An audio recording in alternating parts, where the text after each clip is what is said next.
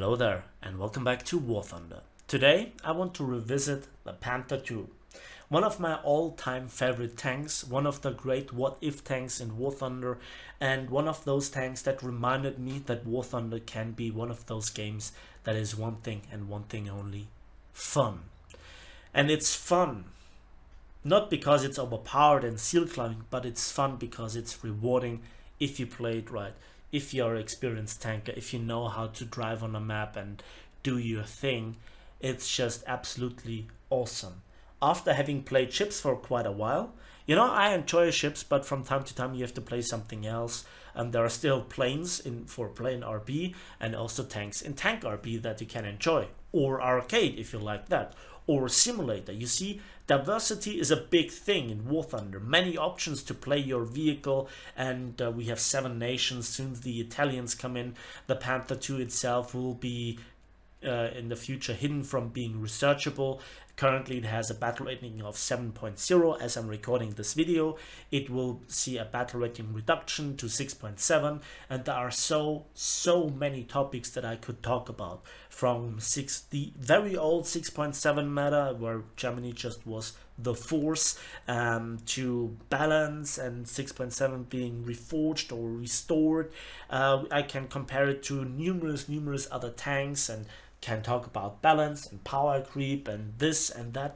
But at the end of the day, if you play this tank and you're coming back from high tier, I for myself, and this is a very personal opinion, I love this tank. When it works, oh my god, it's good. I had so much fun like I didn't have in weeks. And this is because this is World War II technology, where tanks and War Thunder by itself are at their best. The early tiers, okay, it's a bit seal clubbing for me. And then everything above 7.0, 7.3 is mostly post-World War, except U-100 and Maus, but you get the drill. It's boring for me. But this tank, oh my god, is it fun! I personally had so much fun, and I want to share with you some of the scenes that were hilarious, some of the scenes that were awesome. I want to talk about how to play the tank, how to be the unexpected threat, and what makes this tank in particular so good, without it being actually overpowered. And when you look at just as a single example versus the British.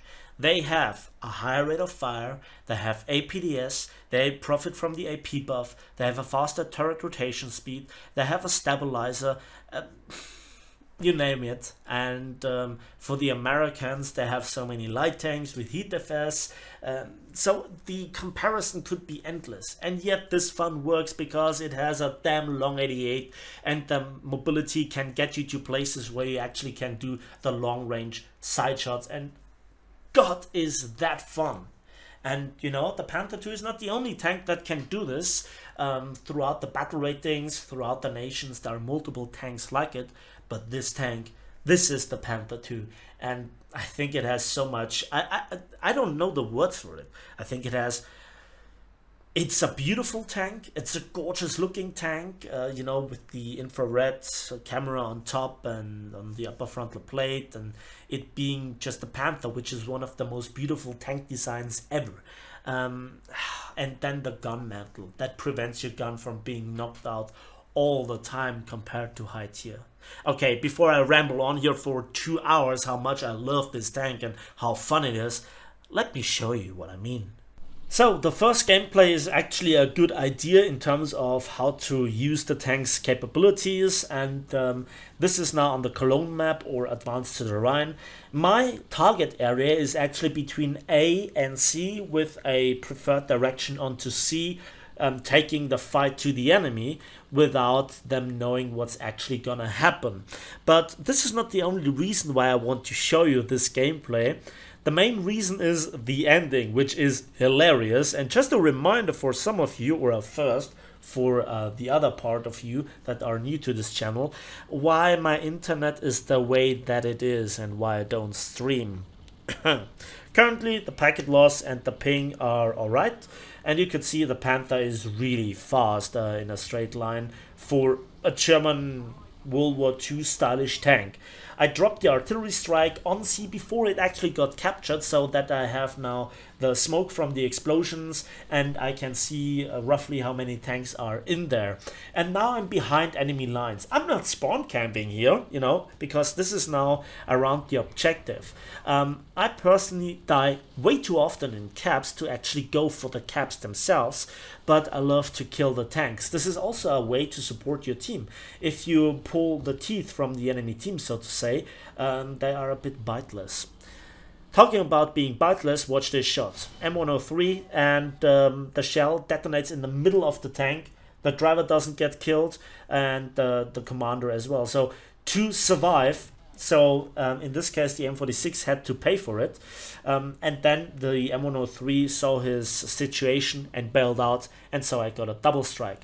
Now I actually want to go to the very edge of the map, to that corner, because I expect enemy tanks to be there, and I, you know, on purpose do not drive through the cap to not give my position away, but it got decapped anyway. Don't ask me why. But at least the enemy didn't get the notification that an enemy tank is in there and capping. So that's a little bit of a mind game. So there was no enemy tank. Maybe they got all balanced by the T-54-47, which was always my arch nemesis and always this tank that you wanted to rather have on your side than on the enemy side. Strong Stalin Wood and then I kind of have this attitude of, let's follow this dude, let's just see what we can do with two medium tanks on the flank of the enemy team. I leave C to be captured for the rest of my teammates. I'm here for the kills. And so we can observe a T-32 has murdered an Object 120. Well, you know, normally I would approve that, but this is now where the Object 120 was on my team. I'm still not quite sad. And yeah, this is now the map design. There was no second option to go now behind C. There is always this problem that then you would actually end up in front of an enemy gun. City fights are something that I don't like. For a split second I thought I would have seen there a tank, and now I choose the other direction. This is a very risky move because now my rear is exposed to enemy gunfire. Now there is the combat message, T-32 killed the T-54, and there it is, and hello sunshine, good night sunshine, and then hello sunshine. Can we talk a little bit about Taka Taka? And this is where you see the long reload. I could have used here a heat shell to hull break him, but his gunner was actually taken out, I think, because the commander is also the gunner on the Type 60. So yeah, and now here it begins. Cap C has not been capped. So at this point I think to myself, well, screw it, now let's go for it. Again, I use here very efficiently the smoke shells, and then I actually got hit here by an artillery strike. It looked at the very first moment like I got struck by the smoke shells from here my allied, but the name is differently. This is why I pressed J, and yeah, now we captured, and now I want to get a third man back into the tank. I think this is so important for the gun handling, for the reload in particular. Funnily enough, my gunner is now unhurt or undamaged or uninjured or still healthy, whatever you want to call it. And now the internet went wild. Do you see it? Ping spike, massive, still going on. And there you can see it in the reload of the smoke, and this ample is like, nope, I actually standing, whatever. And then you can see here the glitching, and I'm like, oh god, this is not gonna end well for me. This is not gonna end well for me. Okay, what happened? And yeah.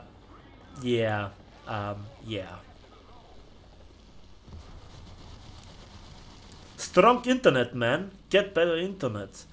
Okay, jokes aside, here we are on Kursk, and there you can see a T-34 is looking at me. I'm wiggling my tank here a little bit and stop in time. I pop a smoke shell.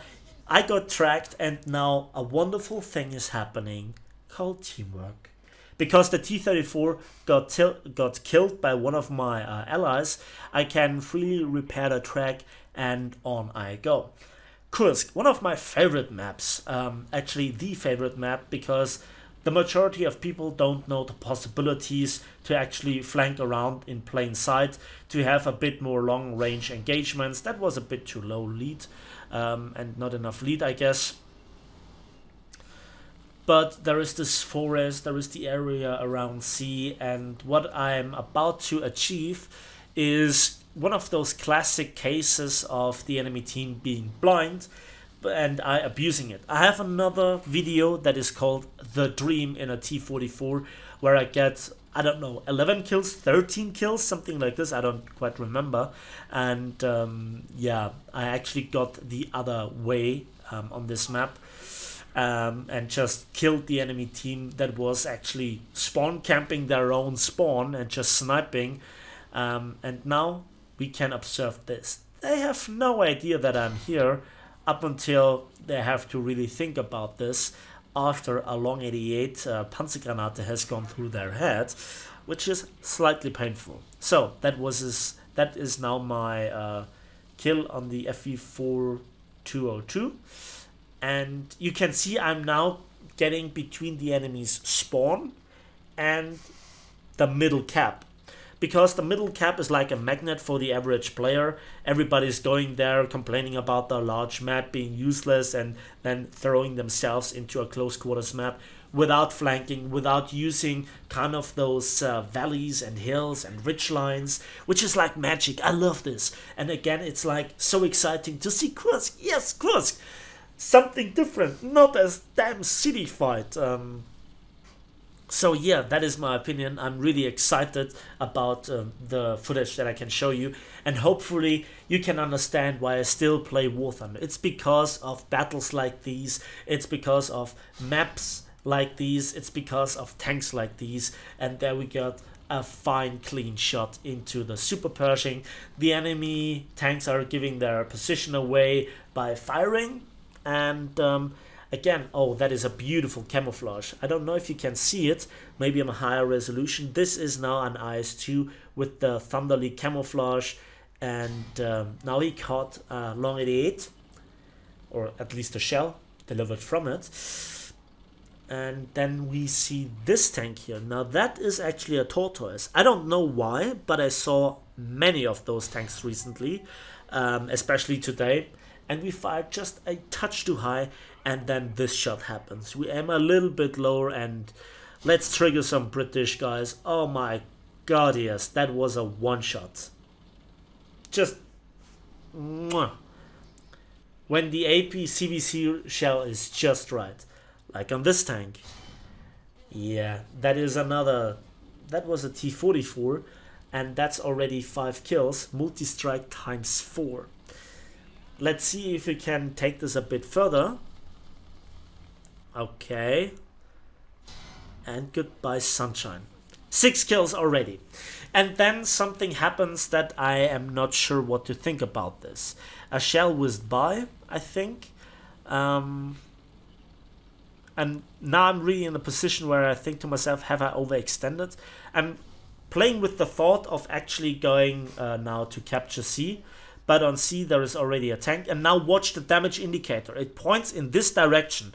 So you would expect to actually being shot at from there, but there was no shell coming in. And then it dawns on me, maybe the shell indicator is broken again. An artillery strike is coming in, and then I saw the tracer from the river embankment or riverbed, and there he is. And now, yeah, the fire actually kills one of my guys and jams my turret ring in just a moment. There it is, together with the impact of the shell actually. So that is not nice, and I have to extinguish the fire. But again, the turret ring is jammed. I misclick, then I get shot from the other side. 47 seconds of repair, no way. I mark him on the minimap, but then I get killed by the Vickers MBT. Probably a revenge kill. Never mind, the damage was done, we won that game. And now observe how I use this tank like a super Hellcat. So some long-term subscribers of you might remember my tank review on the Super Hellcat, where I just obliterated an entire German team consisting of Tiger 2s and Tigers and Panthers by actually doing the very same that I'm about to do here. So I'm going on this road. I tried to use here the by the way, I saw the FE 4005. I use the speed, and I don't care about the tanks that I see there, getting into a sniper position. The next thing was nearly my last engagement, and I thought to myself, has this Super Pershing seen me? Yes, he has, and he actually bounces off from apparently my gun mantle. God, do I love it when a gun mantle is working. I don't want to exchange fire too long with here. Timing is important. Use your mobility. Don't go into unpreferable situations. He's aware of me. He has a kind of similar reload if I whiff my shot. And okay, he has a longer one, but I don't want to hang around to find out. B is currently captured. I drop an artillery strike on me. If you are on the enemy team and you receive an artillery strike that early, a tank must be kind of nearby. So yeah, there is this. And there you can see I'm just behind the enemy front line before the enemy front line actually establishes itself. Talking about enemy front line, here comes a T-34. And there is another one, and now I'm standing still. I just wait for him. I'm silent. He has no idea that I'm here, and good night, sunshine. Clean kill. And the question is, has the other tank noticed it? The answer is nope. Yeah, that is now a double strike. And those were two very potent tanks. It actually was a T-29, so sorry about this. And then there is this beautiful, beautiful position, and I actually fit in perfectly with my camouflage, the color, and nearly also the height of the tank. So I'm not, having like a bright red Russian camouflage that says, "Hello, comrade, can we talk about APHGBC?" No, this is just simply waiting here. And don't overextend, don't push too far. This is the most beneficial position. The enemy has to come around the corner, they nearly don't expect you, and also everybody that wants to come behind you wants to flank you from behind actually has to say a word with your team about it, because he then exposes himself to all the campers on my team. And there you can see there are too many campers near the road where there is now the ocean, and then this happens. I noticed him too late, but he misfired, and then this happens. Yeah, only the cannon breach got hit, and there you can see the painful long reload. I had no chance of hitting him. I now pop a smoke grenade, and I know that he has hit me with machine guns, so I might have popped up on the enemy minimap. But if you're tunnel visioning, you might actually have overlooked this, like this enemy tank, and that looks like a T-29 because he's missing the additional plating here, and he actually does me a favor in turning broadside on, and thank you very much. 4th kill already. Beautiful. And then again I go into this position because now the enemy tanks might just respawn, or some of them have respawned, and they expect me to be in this position. But now I'm here, and again I can chill here. I can observe the minimap. I can actually kill the most dangerous tanks of the enemy team. They have to come around the corner, they have to expose their side, and against APHE rounds, APHEBC, APCBC, AP something with a high explosive filler, this is very, very risky. It's almost like a death sentence. And yeah, I don't have to stop, I don't have to have a stabilizer, I don't have to have an autoloader or HeatFS or APFS, SSFS, SSFSDS. Doesn't really matter. This is a very good position. Why actually now, overextend? Why push more? I just can wait. I can chill. I can wait up until the rest of my team actually pushes up, so I'm not alone. So we are then in a multiple versus fewer tanks again increasing our chances. And this is so important. This is such an important lesson. But now I think my team has moved up. The enemy team doesn't show any sign of activity. Maybe it's all over again. I should have checked here the stat card, or the leaderboard rather, how it looks for our team versus the enemy team. But now I see from our spawn, our tanks are actually already pushing, and yeah, there are some tanks of our team nearby. Nice game mechanic, very strong, realistic here. That single step actually stops this, you know, rather heavy medium tank. It is actually pretty funny if you look on the armor layout, that the Panther is in theory a bit similar to the T-44-100 or to the T-54-47, but the armor plates are usually thinner or as thick, but the tank weighs more and the armor is you know, used less efficiently. Now I thought the super Pershing is gone, but then he does some crazy reverse side scraping and offers me now another kill. That's my ace, and that's without spawn camping, just by using the mobility, having a plan and executing it. And this is all that you need to know about how to play the Panther II efficiently. And this is why I love this tank, because it's not so much about the crazy gun, you know, it's a good gun. The Long 88 is a good gun, but to actually bring it on target, to actually hit it, penetrate, and then deal the damage, that is always the question that the Target 2 answers in exploding itself. So there is that. The Panther II gives you the mobility to surprise the enemy, to do the unexpected, you know, maneuvers and flanking, and or counter the enemy flanking. And this is how you can be kind of the first domino step that brings the enemy team to fall, by killing their strong tanks from the side, by killing their flankers, and by just prioritizing the targets. And you can, to a certain degree, dictate the outcome of the battle. Now it's a bit strange if you get into an 8.0 match with helicopters and crazy post-war stuff, where you have to face stabilizers, where you have to face APDS, high rate of fire, autoloaders, tanks that profit from the AP buff and have better armor and everything. But still, the tank just can kill stuff if you use it right, and this is what makes it so much more enjoyable compared to high-tier tanks, where it's just, yeah, just shoot APFSDS under the gun of the enemy tank before he shoots APFSDS under your gun, regardless in which tank you are. Yeah, this is high-tier Call of Duty gameplay, how we all kind of absolutely love it. Yeah. So here I'm maneuvering around, trying to not get into the red circle, or, you know, trying to go into position where the red circle disappears, so I'm now no longer on the minimap, but I see some action going on. Maybe my Panther, my Yak Panther is here in trouble, so let's just deal here with this guy, and I love it. That's my 6th kill, that's a good result.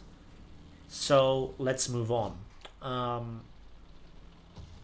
This is now where it's debatable, but what else is there now to do? So this is now a bit of a criticism on the gameplay itself, that it is spawn camping, but what else can we do? We have the advantage, we have all the capture zones, we actually fulfilled all the priorities and all the, you know, objectives, and now it's just wait up until the end of the game. And why not just go here to the enemy spawn, where the density of the remaining tanks is the highest on the minimap, at least if somebody is not camping in the very back of F1 or something crazy like this. So the enemy team has some aircraft, they have M50 Ontos, very dangerous tank, 6 recoilless rifles with either HESH or HEAT-FS, which is very enjoyable, unless you're on the receiving end, the Kraken, you know. So I just wait and wait and wait. Yeah, but basically I think it became clear in the commentary, I love the Panther II. I think it's a fantastic tank, it's very enjoyable. It is just offering you a limited amount of tools, but tools that work very well. Yes, I just shot there a Tiger 2P because why not? I saw something actually through the window. Never mind. It has better reverse gear, much better than the previous Panthers A, F, and D, and G. But it is also massively more mobile than the Tiger 2s, including the diesel ones, and the long 88 is just good enough. The single shot with the long reload combined with the mobility, and although not having the best gun handling, like very bad turret traverse for a medium tank of that battle rating, no stabilizer, no APDS, no crazy autoloader or high rate of fire like on the Vickers MBT, it just works. And I think this is how War Thunder just shows what it's capable of and where it's best at. After that, not many tanks actually are fun in terms of getting to higher battle ratings. There are obviously some exceptions like the BMP-2 and the Warrior, but that's just something different, an entire different story. So we survived the battle with getting 7 kills, and I think I had not activated any sort of civil line and research point booster. Let's have a look at what the result was. 7 clean kills, no caps, no assists, 47,000 civil lines and 5,800 research points, and that for a normal tech tree tank. I think this is very, very good.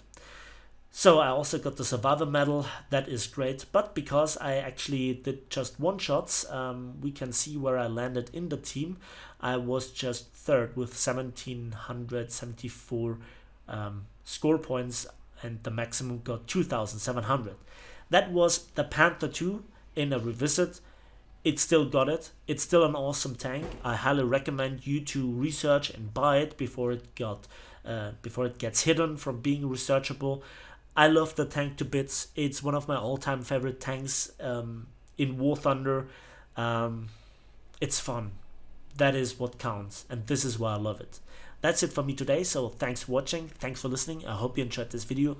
Please give it a like if you did, share it with your friends, subscribe if you want to see more, and we'll see each other in the skies, on the waves, and on the battlefields of War Thunder.